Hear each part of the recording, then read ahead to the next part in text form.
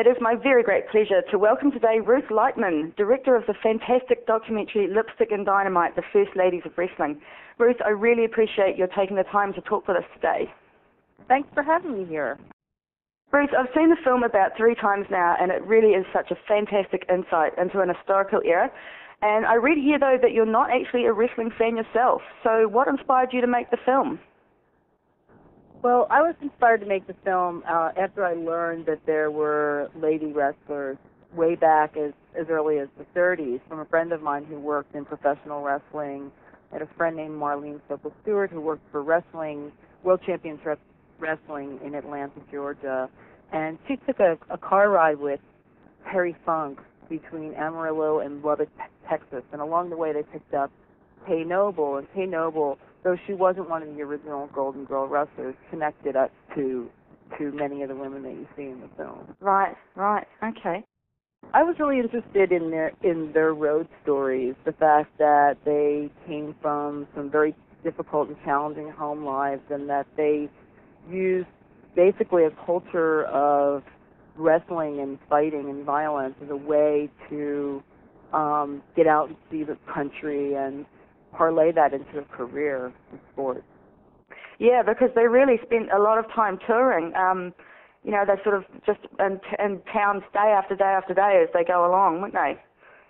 They would, and also at the time, men wrestled in territories, and they would stay in the same place for quite a while, at least a few months. And a man could the male wrestlers could sort of settle in for a while, and the girls would really do a lot of one-night stands where they would, go to a town, wrestle, get back into the car, drive another couple 100 miles, get a little bit of sleep, do a little TV in the morning, and then keep going. And it was really difficult. It was a tough road life.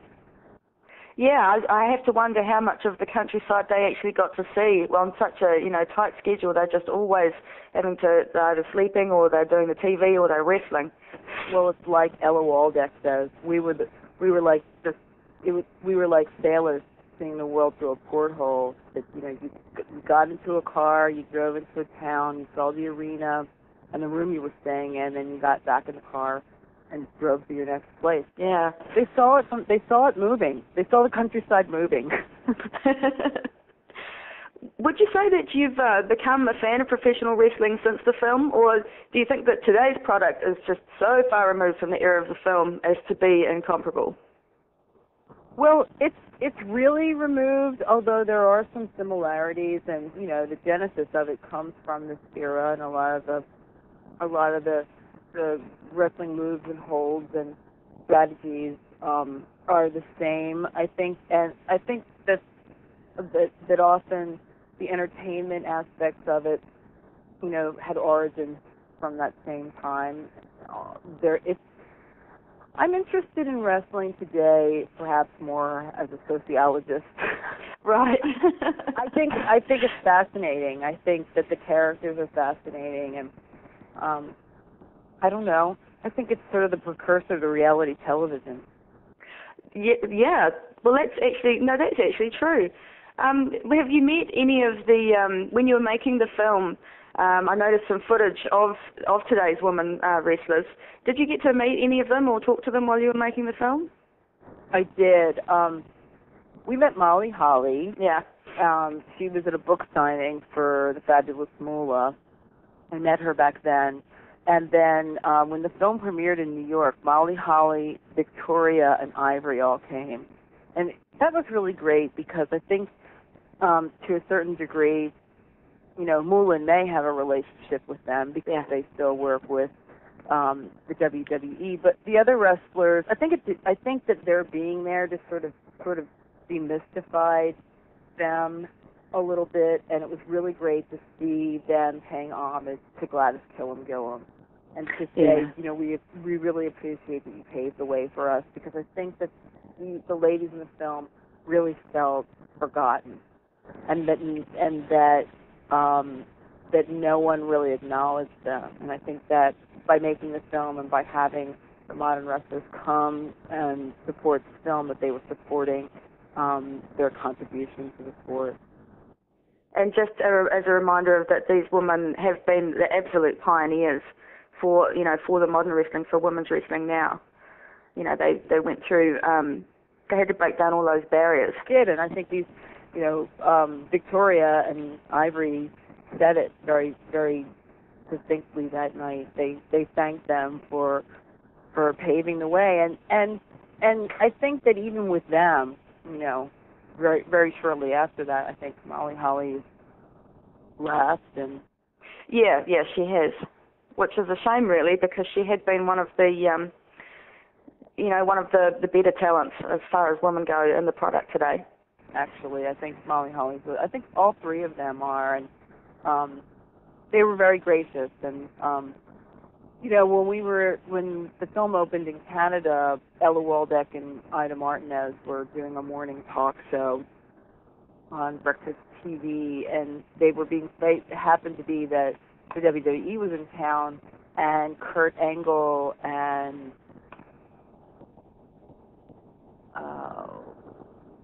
Dawn Marie, okay, yeah. Right. Who was also been let go. Yeah. But Chris Angle and Dawn Marie were following Ellen Waldeck and Ida Mae Martinez on this talk show, and they were such a tough act to follow that they had to talk about them, and they had to talk about, the things that the women wrestlers had to do at that time and how skilled they were, because they really were skilled. And I think that really the wrestlers today that are really good at what they do, that have sort of done their homework and understand, the genesis of their sport, know that these women really work hard. Yeah. And so that was really nice, and it was nice for them to get that sort of acknowledgement. Yeah.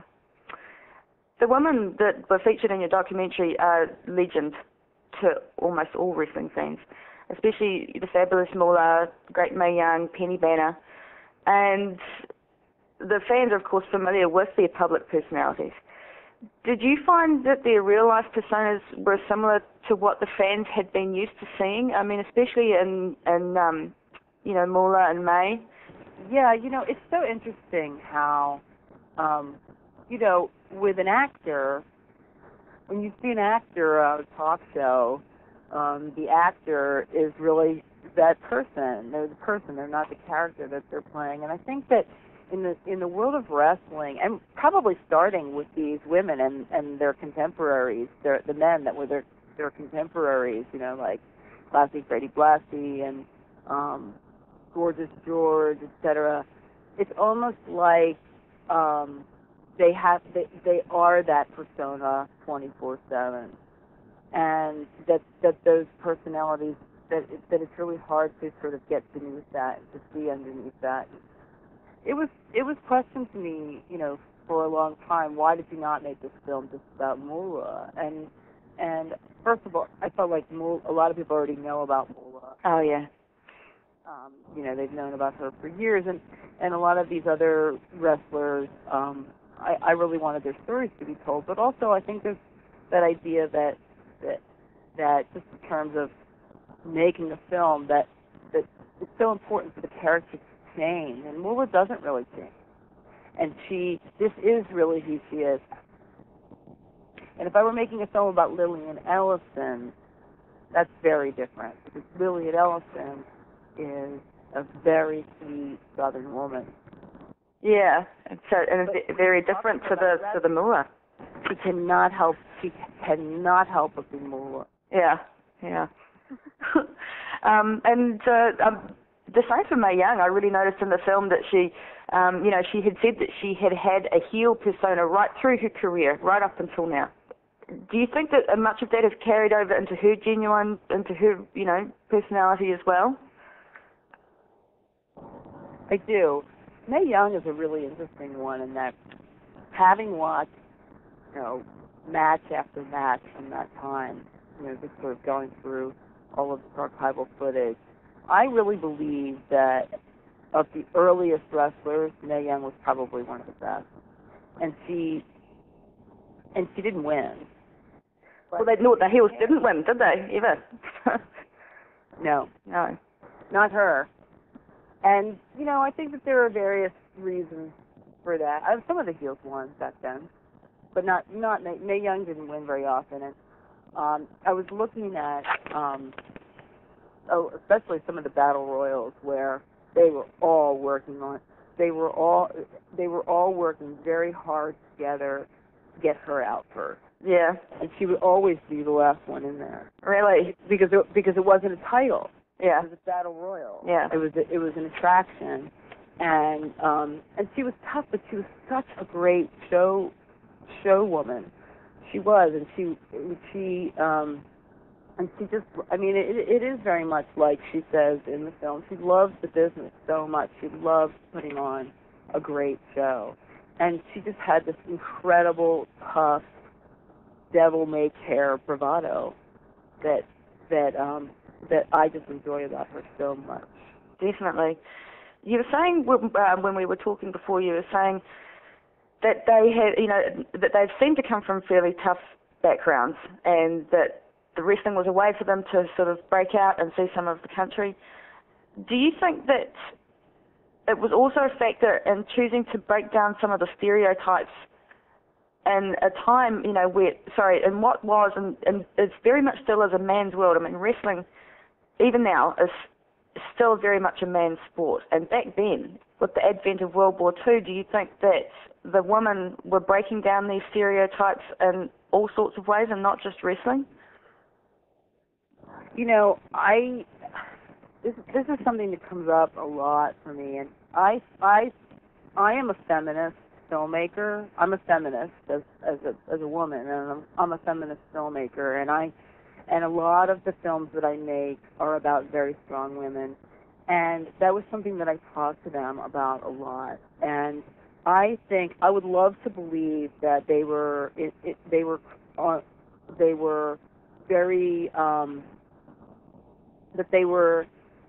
very consciously trying to break down a stereotype, but in fact, they were really working towards surviving. And the fact that they did that along the way, they now reflect back on and they say, wow, we did this thing. And the only thing that I would say is, and because I really try not to impose my views on my subjects, and I asked them about this so many times, and Ella Waldeck actually said, because I talked to her about being a feminist and to try to, and was she trying to break down the stereotypes, and she says, in such a humorous way, she says, are you talking about women's lib? I wasn't burning my bra to hold me up. And that they were able to break down certain stereotypes and to look back later and say they really did something. The one thing that they did was when all of the territories, and I don't know what this was like, how this was in New Zealand, and I don't know how early the girls came there. I know that a lot of the girls came to Australia in the late 50s, early 60s. But one of the things happened in the States is that there were territories that were shutting down because the athletic commissioner thought that it was lewd, and the women went to the individual states and worked very hard to try to get their states opened up. And the reason that the athletic commissioners could not prevent them from wrestling was on the auspices that you could not prevent a woman from making a living at her chosen profession. Right. This was their chosen profession. Yeah. And so, inadvertently, they ended up doing this. But they all have reflected back to me that they were not trying to crusade for other women and for this field, which fascinates me, I think, because a lot of times women in the working class who use their bodies in their work are often sort of dismissed as, oh, they're not really feminists, they're not, this is sort of less than acceptable, a sort of less than acceptable career for a woman. And in fact, they were probably in its heyday in the 50s. There were no more than 50 of these women. So despite the fact that they weren't trying to, they weren't trying to be feminist or to pave the way. They were working really hard at making a living. They still inadvertently did become pioneers. Absolutely. Yeah. despite the huge novelty of women's wrestling back then, and I saw in your film that it was actually banned in some states. Do you really think that society found them that much of a threat? I think so. I think that, it was perceived in certain places like it was burlesque. I know that in Canada they were taxed very high for doing this, and they had to wear tights that basically covered them from head to toe, from neck to ankle. Ah, right, yeah. Now, the early days of women's wrestling, the one that really came across in the film, was dominated, seems to be, by Billy Wolf, the promoter. It really seemed to me like his stable of wrestlers just was very closely characterized to his own personal harem. How true would you say that was? I would say that's very true. Very true. He's a very intriguing character to me, he basically had a monopoly on. He controlled all of the girl wrestlers for a long time until his wife decided to do it and leave him and decided to have her own troupe of wrestlers. But yes, it was very much like that, and I think that the bookings that the girls got depended on what their relationship was to him.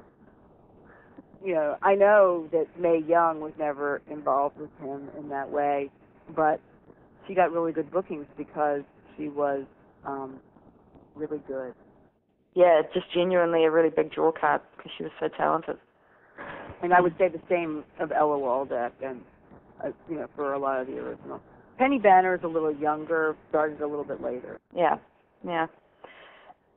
Some of the women in the film seem to have a kind of a cynical nostalgia for the old days. Do you think that any of them have found it difficult to let go of their wrestling characters, of that way of life? I think so. I mean, if you're referring to the other ones besides Moolah and Mae, I think they're probably very much the exception in that they definitely have not let go of their characters. But yeah, I was referring to the others. Right, because Moolah and Mae still work. I think that now, reflecting back, I think that really, like any elderly person sort of reflecting back on their life, if you look back at your life and you've done something that's really unique and it helped to shape you as a young adult, it is really hard to get rid of that, to lose that. And I think that they all have that. And each one of their lives, some worked out better than others. I mean, Ida was able to eventually go to college and nursing school and become a nurse, and I think that she takes a certain amount of pride in that. But they're all entertainers underneath of it all, and I think that because they each only had their 5, 10, 15, 20 minutes fame, if you will, I think all of them were all looking for that again.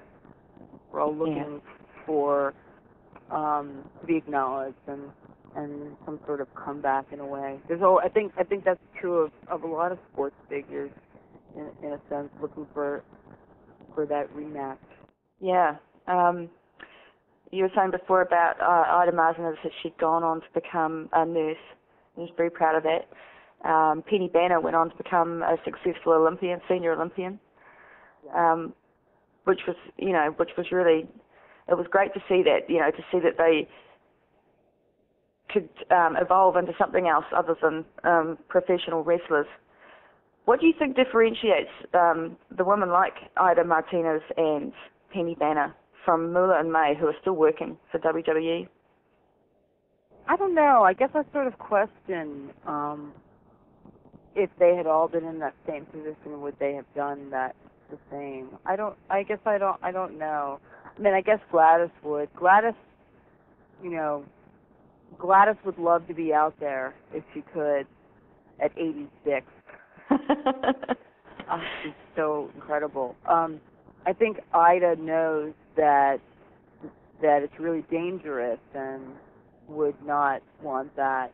And I think that Ella feels the same. Penny, I'm not so sure. I mean, because Penny's still an athlete.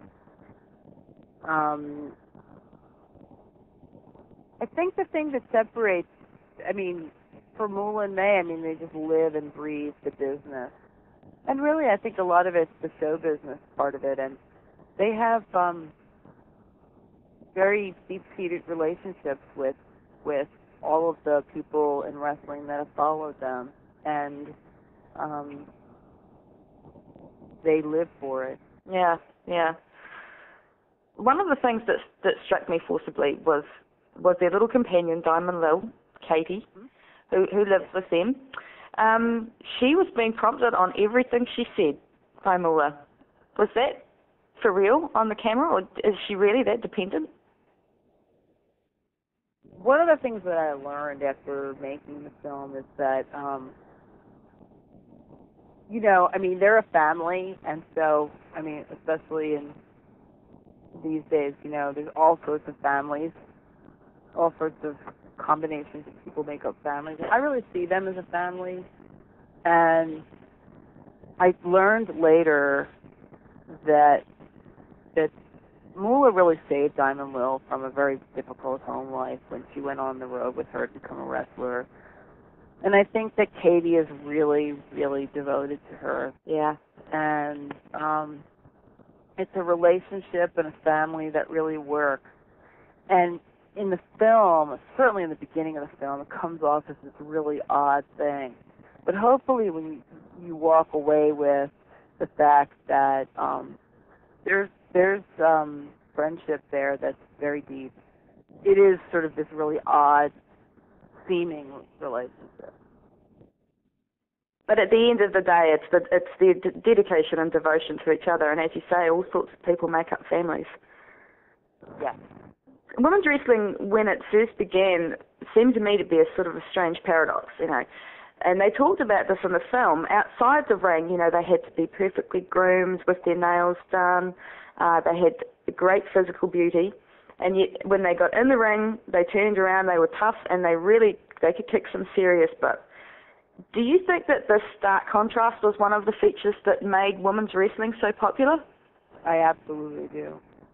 Yeah, I think it was